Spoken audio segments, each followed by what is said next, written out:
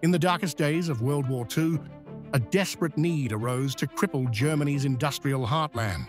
Out of necessity and audacious vision was born a radical invention, the bouncing bomb, conceived by the brilliant engineer Barnes Wallis.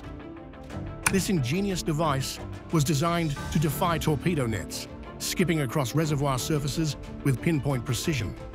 Its mission was singular: to detonate directly against the dam walls, unleashing catastrophic floods and disrupting vital war production.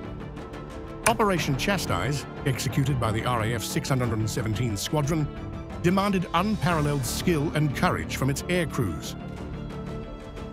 This challenging and audacious raid, a testament to human ingenuity and bravery, forever etched the Dambusters into the annals of military history.